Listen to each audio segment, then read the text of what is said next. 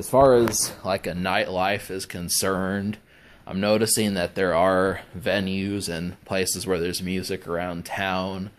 But just the whole thing about it is, you know, you have to be willing to be open to the sound that there is. Because it's not, you see these people walk into the building and they're all thinking the same thing, like, how much fun am I going to have tonight? You can just tell by the look on their face.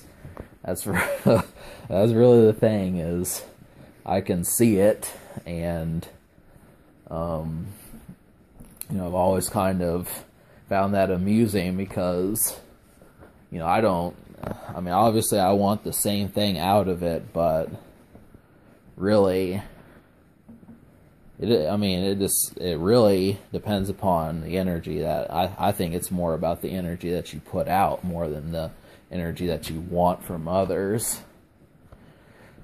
But, you know, that's pretty much how it goes. There's just a thing, you know, it's just something about being out in public. I haven't talked about it much, but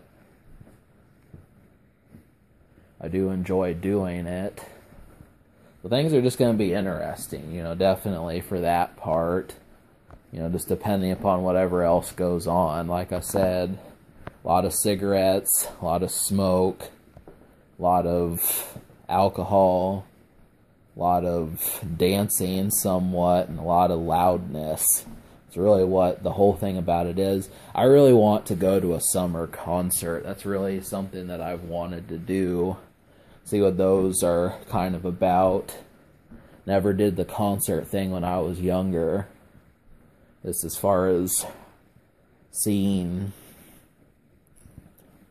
trying to think of, you know, to me, the appreciative thing is just being able to like the heat. You know, going to a concert middle of July, second week of June, third week of August, and, you know, everyone around you, you pretty much want to talk to. I mean, you know that feeling.